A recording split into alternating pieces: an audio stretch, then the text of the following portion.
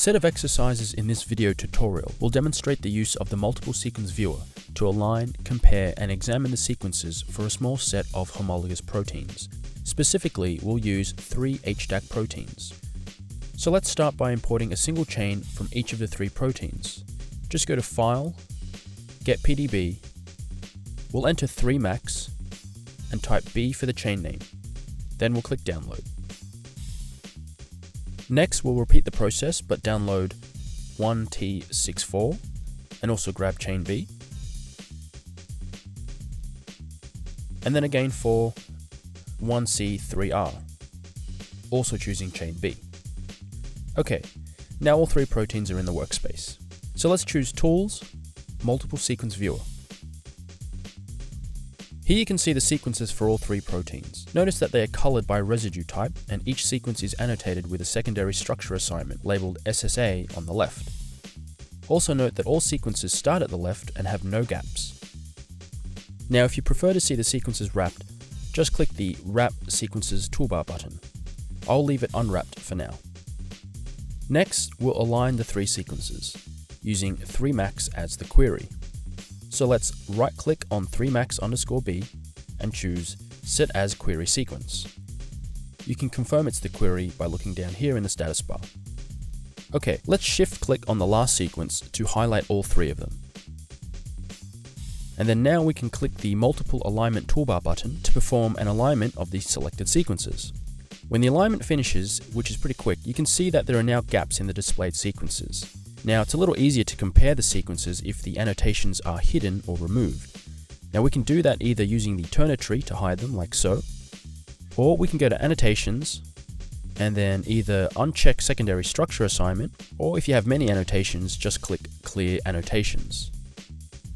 If we move the pointer slowly over one of the gaps, you can see the tooltip information for each residue.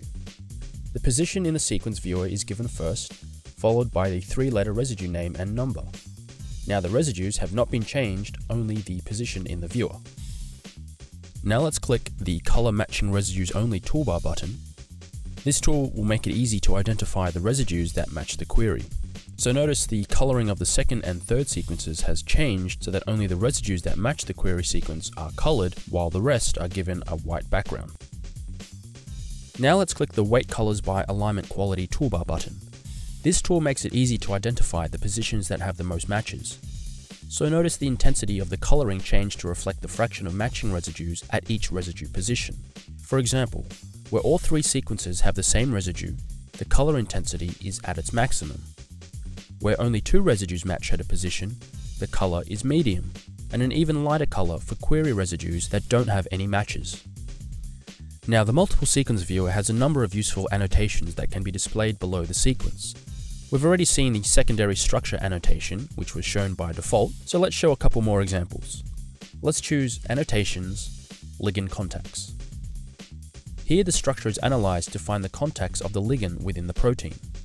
The ligand is represented by a row with positions marked in red where there are close contacts, less than 4 angstroms between heavy atoms, and in orange for other contacts, less than 6 angstroms, and residues beyond 6 angstroms from the ligand are shown in grey. Another useful annotation is to show B factors. So let's choose Annotations, B factor. Now the B factor, or temperature factor, is shown as a bar chart below the sequence.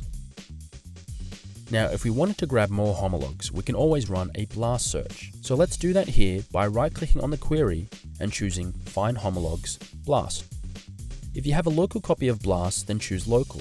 Otherwise, you can choose Remote to use the NCBI server.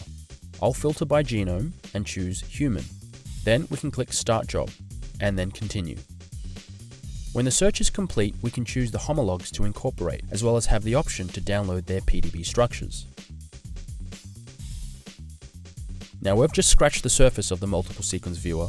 It contains many more features, including features for manual alignment, editing sequences, selection of residues, homology modeling, and prediction of structural features. So for more information and details on any of those features, we recommend that you read the multiple sequence viewer document. Just go back to BioLuminate's Help menu and choose Manual Index, then Multiple Sequence Viewer.